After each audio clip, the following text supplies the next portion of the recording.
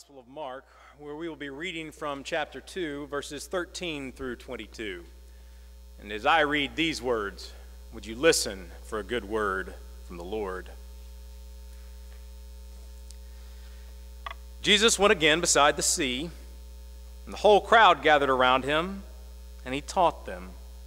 As he was walking along, he saw Levi, son of Alphaeus, sitting at the tax booth, and he said to him, "Follow me."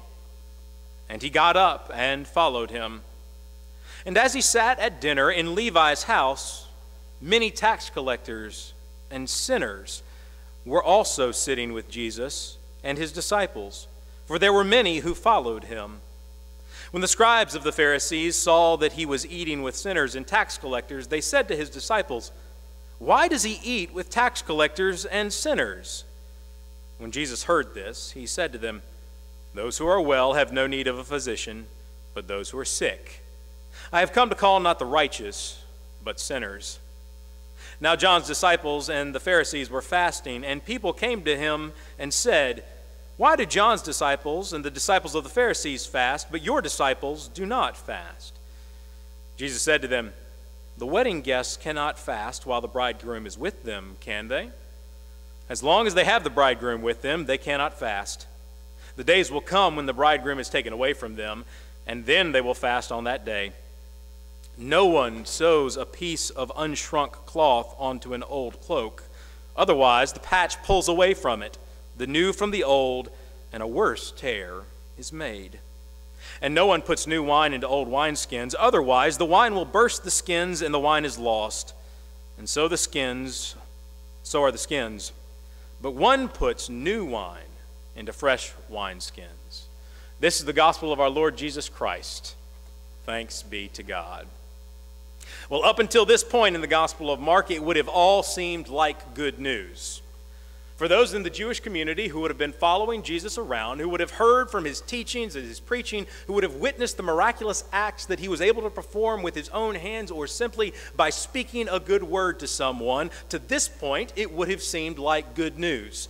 It would have seemed like when he told them that the kingdom of God was at hand within him and moving around them, they would have said, "At last, this moment that God has promised us, that we have been praying for, is finally here. This is indeed good news."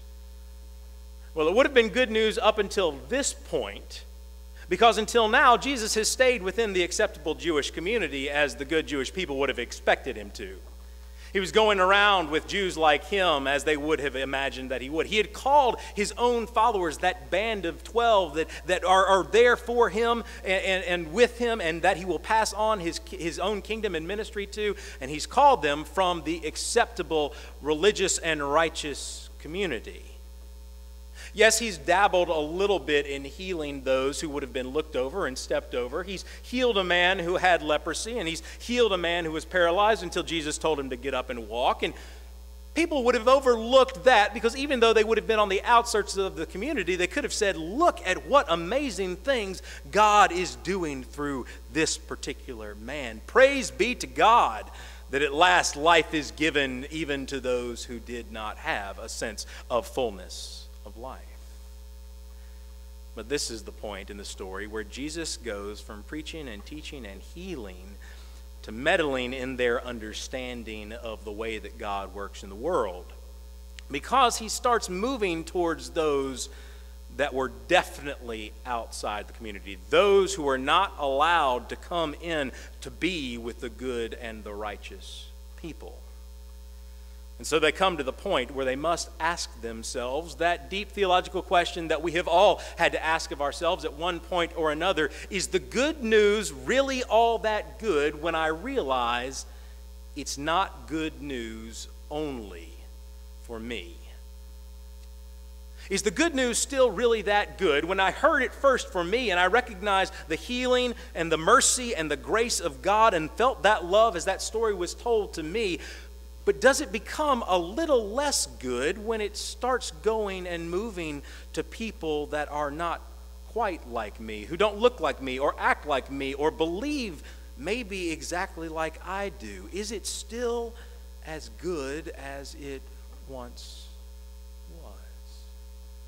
Are we open if the Spirit starts doing something new among us, to getting on board with whatever Jesus is doing? Or are we at risk of being like an old piece of cloth where a new patch is sewn on it and the tear just gets deeper and deeper to the point where the old cloth just needs to be thrown out? Or are we so withered and dry in our understanding of things that if new wine were to be poured into us, we would simply crack and shatter under the pressure of the newness of it? Or is there something of the Spirit at work within us to constantly be renewed, constantly to be filled up with new life and spirit as Jesus would pour it into us, and even to use the image of our passage today? Would we be okay if we walked by the lunch table and saw Jesus eating with other people when we thought he was only going to be eating with us? Thomas was a friend of mine when I was a boy.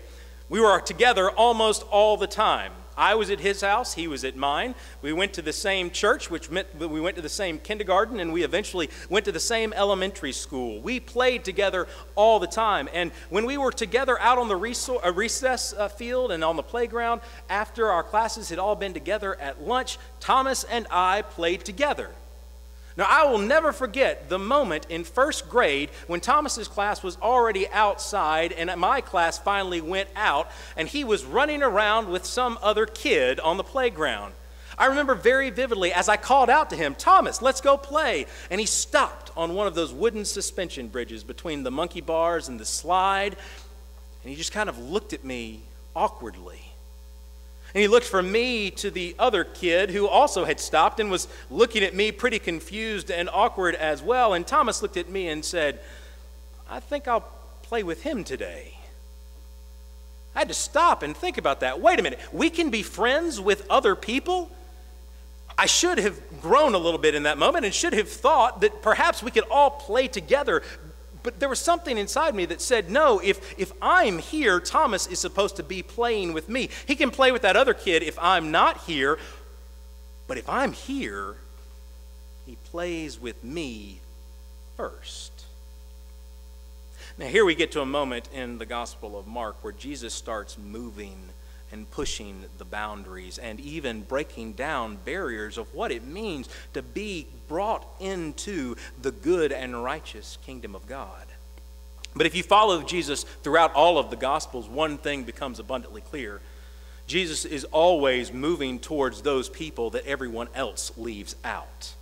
He's constantly moving to the sick and the marginalized and the poor. He's moving toward the orphan and the widow and the children who had no rights. He's moving towards the women who were told there are only certain places that you can go and you have no voice. And in this case, he moves even beyond them to those who were kept on the outside because they were simply unclean. And everyone who is watching this is left to say, now wait a minute. That's not how I understood it to work. That's not normal. That's not the way things are supposed to be. He was coming declaring good news, and now I'm left to question if it is really good news for me or not, as we watch in amazement and maybe even astonishment as Jesus passes by the table reserved for the religious social club and goes to the rejects table and says, "May I sit with you?" He's pushing the boundaries. He's going to those places where no one would have expected him to go, and he's eating with people that he's not supposed to eat with. I mean, after all, we're talking about tax collectors here, right? And nobody has ever, in the history of time, liked tax collectors. I apologize to you and your family members who work for the IRS, but nobody has ever liked tax collectors. And Levi would have been one of the most hated. Levi was probably standing there at a tax collector's booth at the border that people used to be able to go across very freely. But now that Rome controls the road, they're having to stop and pay a toll. Now, he would have been hated because as the Romans came in and as they conquered, even though they maintained control, they would have needed local people who spoke the language and understood the custom, and they would have probably employed them to take up the tax for them. So here was one who used to be part of that good Jewish community. And now, in the minds of the good Jews, he has sold them out. Now, we don't know Levi's story, at least up to this point. We don't know if he had a bad reputation like so many tax collectors of the time did, of driving the price off and skimming off the top and profiting off of the misery of his own people. Maybe he did that. And maybe he was evil at heart, and he liked the fact that he was advancing when all of the others around him did not. But we don't know that. Maybe it was the only job that Levi could find. And between starving and working for the enemy, he chose the latter. And he suffered the consequences for it. He suffered because he would not have been welcomed in the community. He would have not have been welcomed in the synagogues. He would not have been welcomed, most likely, even at the table of his own family. And then Jesus comes and says, "Follow me." And he leaves the tax collector's booth and starts following. And then Jesus is sitting at his table. But it's not just the tax collectors. There's that all-encompassing other term of quote-unquote sinners who are also at the dinner table that night. And that would have simply meant anyone who stood outside of the good community at that point. They didn't keep the law the way they were supposed to. They didn't make the sacrifices. They did not observe the rituals. They simply did not do things the way that they were expected to do them. Or maybe even they could have been unclean Gentiles. And they're left to ask, what is he doing with them? Well, if you know anything about Jesus, you know that when he comes preaching that the kingdom of God is at hand, that kingdom is working underneath the one of this world to flip it on its head. And it is as if he wants to say to them, the system that you find yourself lifted up and privileged by has always been broken. And there's a new system that is being created. One that God has always been at work in the world to create. One that says that all people can be used for the good of the kingdom of God. Now, I'd love to say that after Jesus died on the cross and rose again, all was at last made abundantly clear. And from that point to this, we have been following Christ's example and moving to all of those places that Jesus himself moved. But alas, we're human, and we all know that's not the case. I mean, just look not too far after Jesus at the way that Paul had to deal with this. In our Wednesday noon Bible study, we've been studying the letter to the Galatians, and we have been reading and understanding the way that Paul had come preaching that Christ was for everyone, and Christ was bringing all people of faith together at last, and yet there were missionaries of the Jews who still followed Jesus, but wanted everyone to become first like them and observe the law before they could become fully incorporated into the faith community. And Paul said, that's not the way that Jesus works. But there is, because of Christ, neither Jew nor Greek, slave nor free, male nor female, but all are one, even in their uniquenesses, welcome at Christ's own table.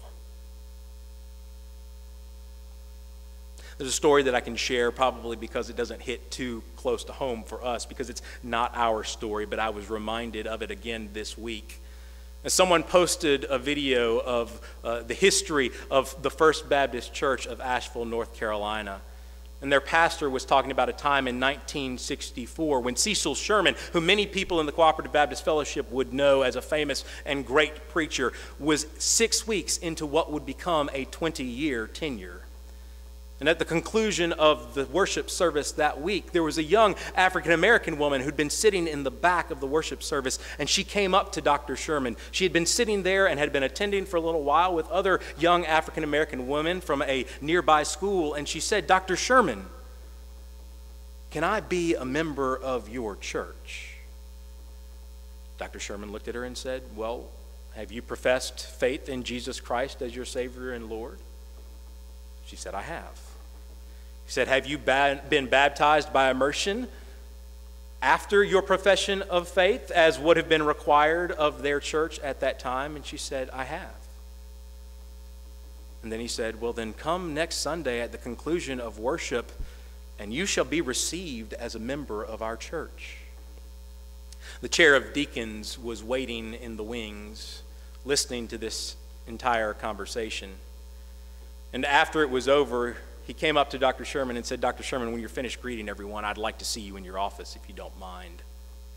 And he brought with him a copy of a policy that said that every person who was going to be a member of that church needed to be affirmed unanimously in order for them to become a full member.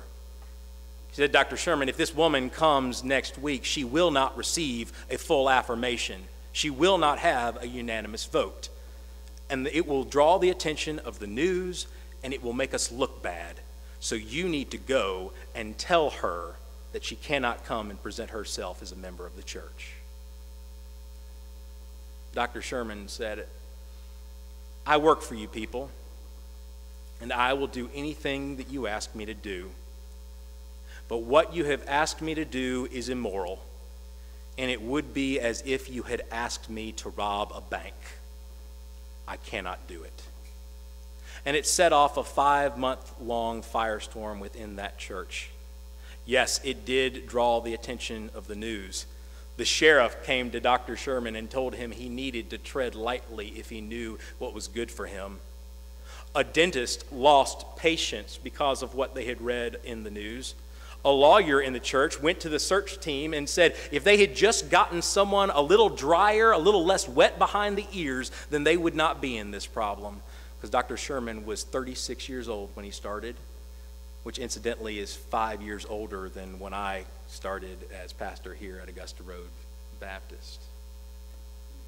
There were 40 families that left the church or stopped giving.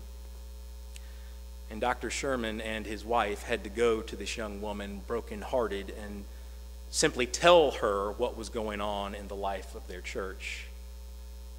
She never came back.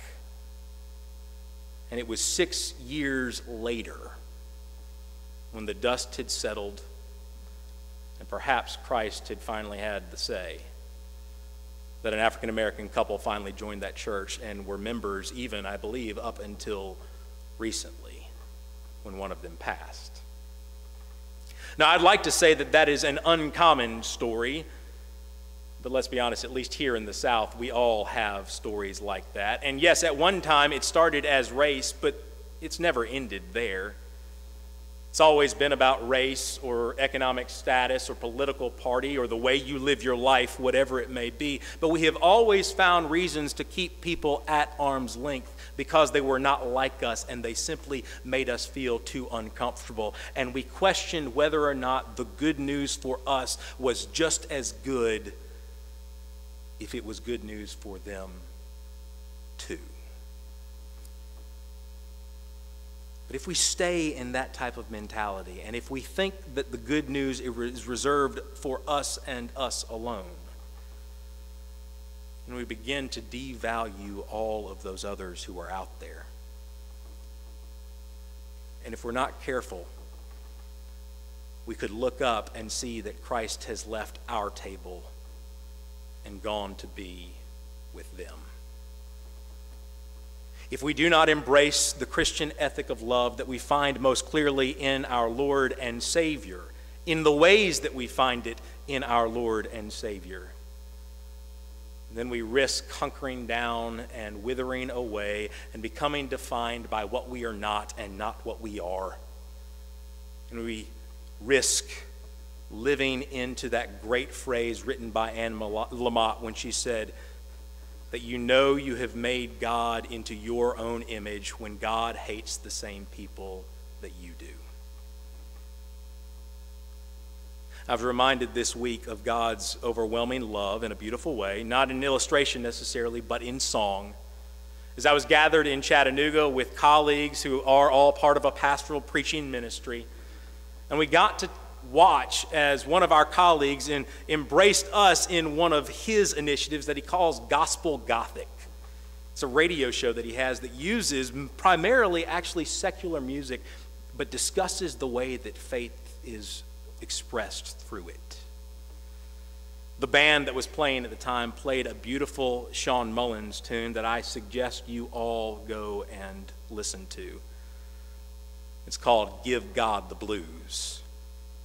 Some of the words go like this: God ain't no Republican.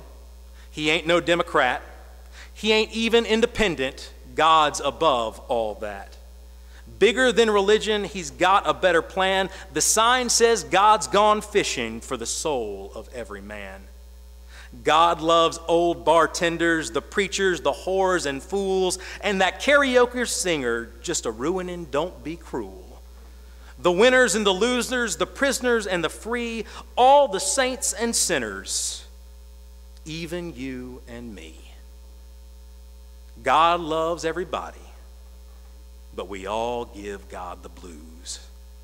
Yeah, we all give God the blues. Yeah, we all give God the blues. Perhaps the challenging word for us today is to remember that if God loves everyone, then that means that no one is privileged above anyone else. And we are all invited, because of the grace and love of Jesus Christ that is given to us, to go and stand where Jesus himself stood and even sit where Jesus himself sat.